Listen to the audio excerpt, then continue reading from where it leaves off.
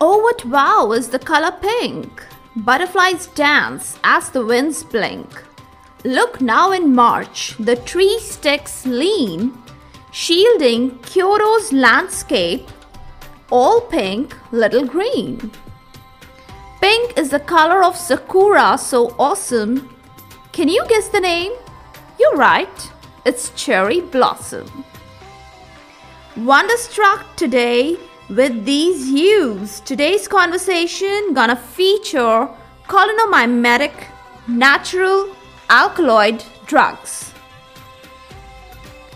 Welcome all to IS Pharmacology Difficult Podcast. I'm your host Dr. Radhika Vijay, MBBS MD Pharmacology, and this is the audio hub to get the best simplified basic tips, strategies, methods, and lots of ideas to learn better, understand better, and make your concepts crystal clear. If you really find, and if there's a question hovering in your mind, is pharmacology difficult? Lend me your ears for a while and let in the magic of knowledge. Let's break the ice with pilocarpine. The origin is plant origin in the blades of Pilocarpus species. It's basically a muscarinic agent, though it does exhibit nicotinic effects too. Its structure is a tertiary amine, not easily hydrolyzed with acetylcholine esterase. Being uncharged, it can enter the central nervous system with great ease. Usually, it's known for its ophthalmic uses.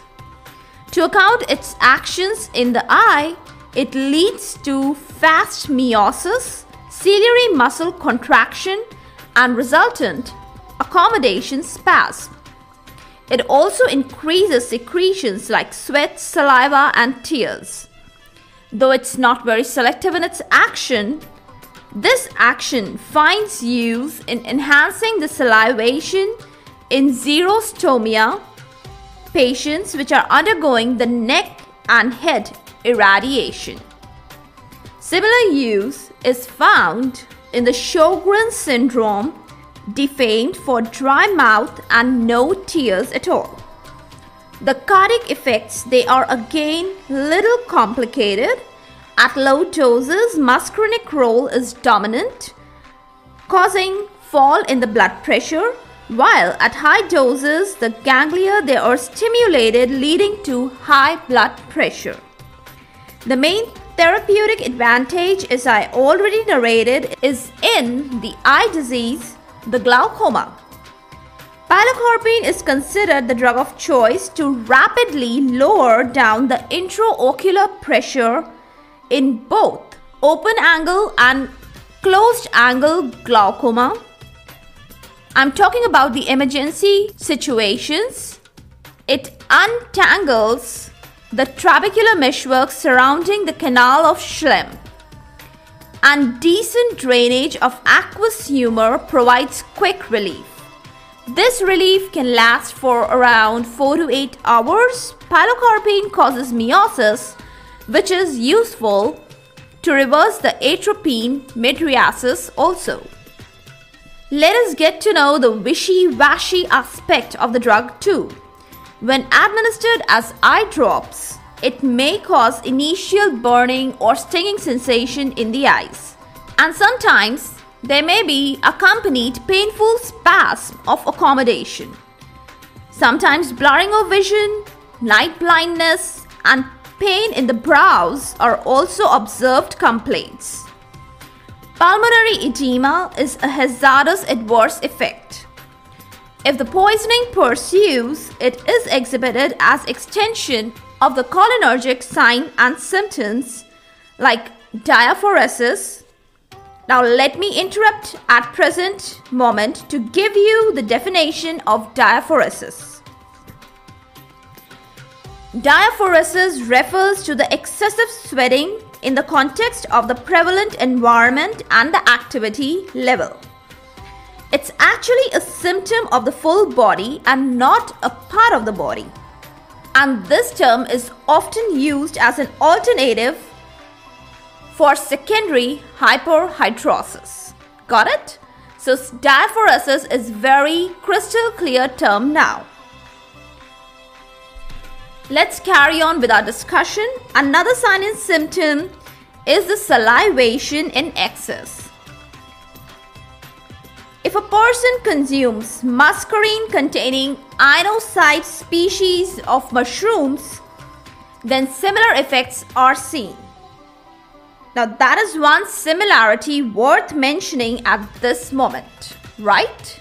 And now comes the golden question. What to do to counteract this toxicity? My reply to you is to administer atropine via the parenteral route at doses potent enough that can cross the blood-brain barrier. Now, let us pick up the muscarine for discussion from our list. But in reality, where is muscarine picked up from? I mean, where is muscarine derived from? Just wonder, have you heard of Amanita muscaria? For your utter terror, it's one of the poisonous species of mushrooms and finds no medicinal use. But it is credited for the origin of the muscarine. That's the truth. Mushroom poisoning. Another term is mycetism. It is an interesting topic in itself. I do agree, and I vilify inocybe and clidocybe species of mushrooms in this particular regard. And just to revise, parenteral atropine, intramuscular administration preferably, is the therapy of choice.